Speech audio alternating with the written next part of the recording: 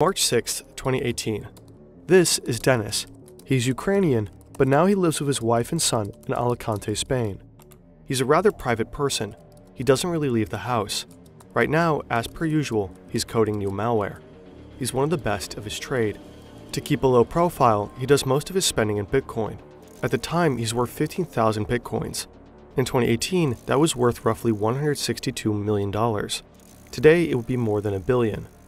But there are some things that Bitcoin can't buy, so he needs to use real money to buy these, which leaves traces.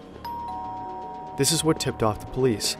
They start to follow the money and eventually realize who he is. The authorities will seize 2 BMWs and jewelry, valued at $500,000, and of course, his Bitcoins.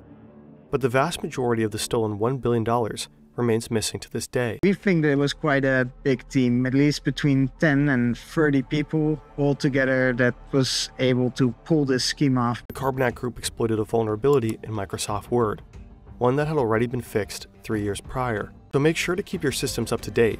It could save your employer a couple million.